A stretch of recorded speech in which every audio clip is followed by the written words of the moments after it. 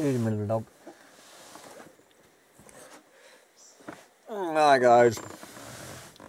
It is an absolutely spectacularly gorgeous. I am talking an over-the-top beautiful day here in the collapse of everything unfolding here at Bugs in a Jar Farm and all around the planet on this postcard perfect Sunday, August 6, 2023, where we might be looking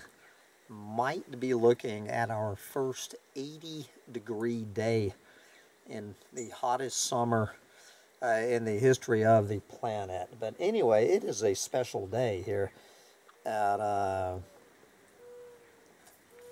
Bugs in a Jar Farm, and more importantly here at Collapse Chronicles, because I woke up without a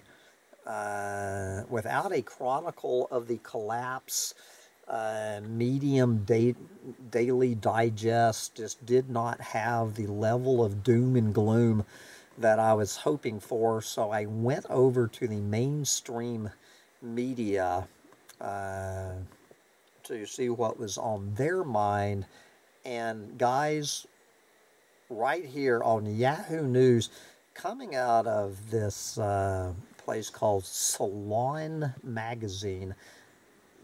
Is Salon magazine, would you consider that mainstream media? I think it pretty much is, but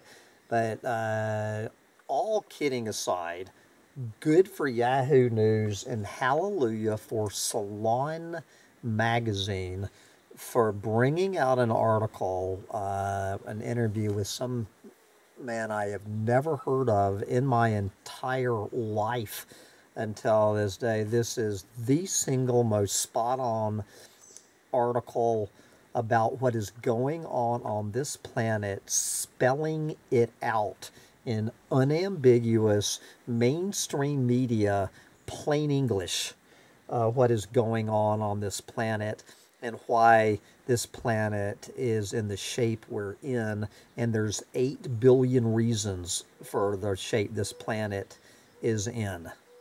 And that is the 8 billion cancer cells eating their host called humans. And this is a long piece with a long introduction and then an interview. I'm thinking my camera very well might crap out on me, might collapse. So anyway, if the camera shuts down and I'm just here talking to myself, I will put the link on the story, and you should just shut me up and go read it yourself. But until my camera collapses, I will read it for you from Salon magazine. Are humans a cancer on the planet? A physician argues that civilization is truly carcinogenic. And this is an article written by someone named Troy Farah. Now, Troy is not the physician. We will get to the interview in a minute, but Troy is not a clueless moron either. So we're going to hear from Troy to set up this interview, and then we'll get to the interview here in a minute. But take it away, Troy Farah and Salon magazine, and let's look into the question, are humans a cancer on the planet? The answer to the question is obviously humans are a cancer on the planet. Take it away, Troy.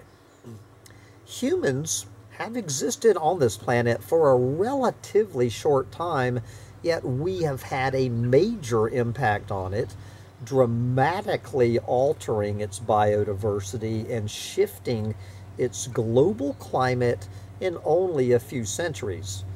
The burning of fossil fuels has cooked the globe so much that ecosystems are threatening to fail completely out of balance, which could accelerate the ongoing mass extinctions caused by our predilection for exploiting nature.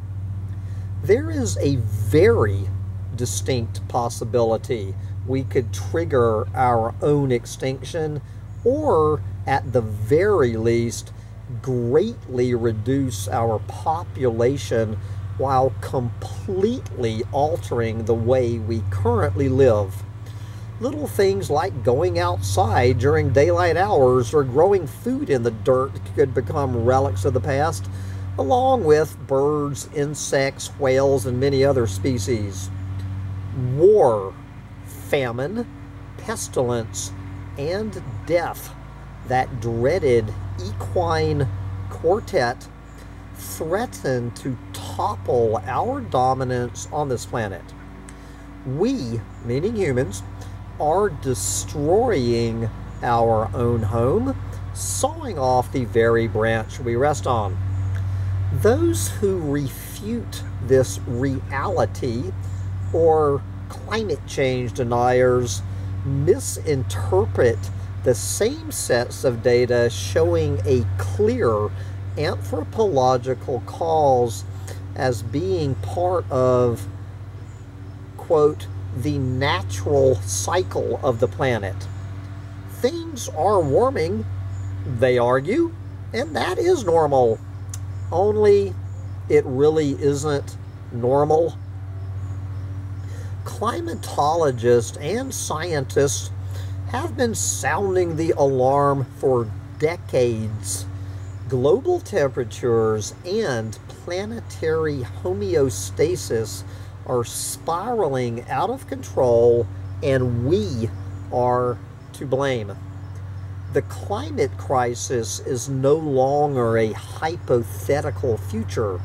It is the tangible present, and the evidence is clear in every grueling heat wave, not so uncommon freak storm, and raging wildfire. On the opposite extreme is a vocal minority, the accelerationist and nihilist.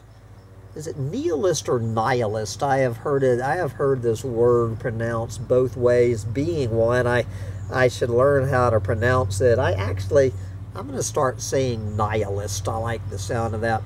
On the opposite extreme is a vocal minority, the accelerationist and nihilist, who accept that humanity is overwhelmingly destructive to nature, but argue our extinction would be a welcome relief.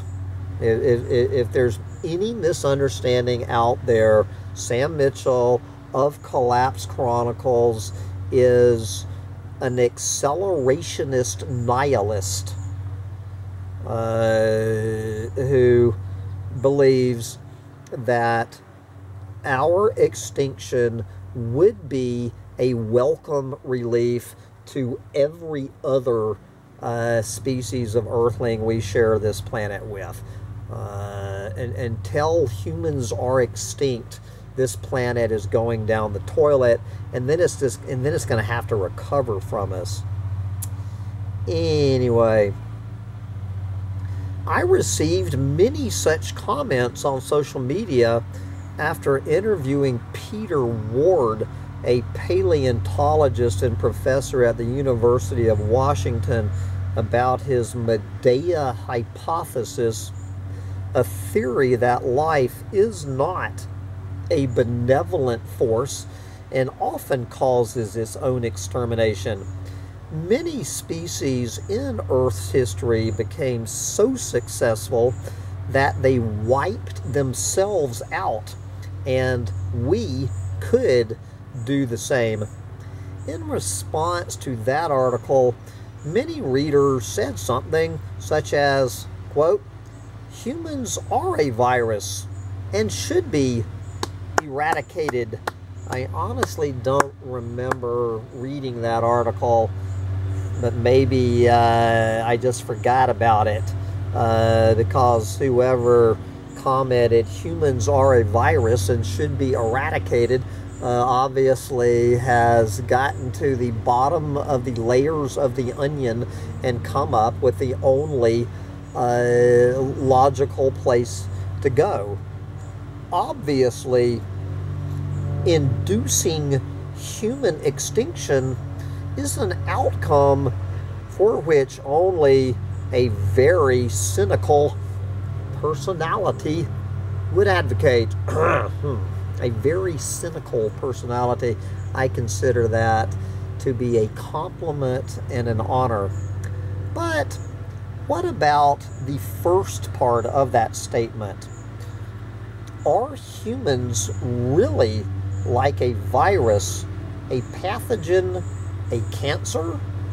Dr. Warren Hern, a Colorado-based physician and author of the new book, Homo Ecophagus, a deep diagnosis to save the earth, argues that human civilization indeed has many similarities with cancer.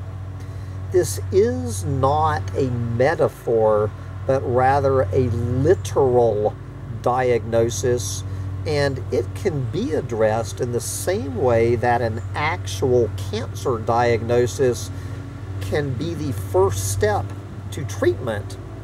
Salon, meaning Troy, recently spoke with Hern about his new book, which acts partially as a memoir, textbook, dire diagnosis, and poetic ode to a disintegrating planet, discussing the implications for such an urgent prognosis, a new name for the human species that reflects our true nature, and how we can still fix this crisis.